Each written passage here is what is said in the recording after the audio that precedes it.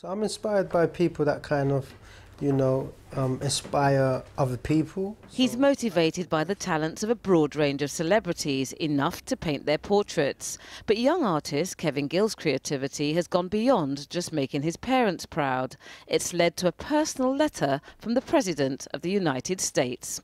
Kevin produced a double-sided oil-on-canvas painting with Barack Obama's face on it and sent it to the President through the US Embassy in London. Well, I wanted to produce a $1 billion bill simply because it's never been done before, and this was kind of my interpretation of how I would like a dollar bill to look. And I felt with being a $1 billion bill, what it represents and the value of it and how special it is, I kind of felt it was only right to put Barack Obama on it. 4 months after his kind gesture, the letter of gratitude arrived at Kevin's Homerton home, signed by Barack Obama.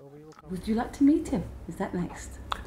Yes, I would love to meet the President of the United States. That would be, I guess, a massive achievement in terms of coming from Hackney and, going all the way to the White House, with meeting the President and the paintings there.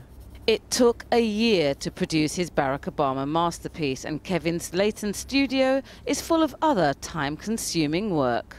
Is that your dream, that these portraits end up with the people that you painted? Yeah, it is a dream because, you kind of put the hard work in and the hours and the time, and, to actually get it to the person that it's meant to be for, that would be another, great achievement for me. Kevin would also love a solo show of his work, but in the meantime will simply enjoy his written praise from the President.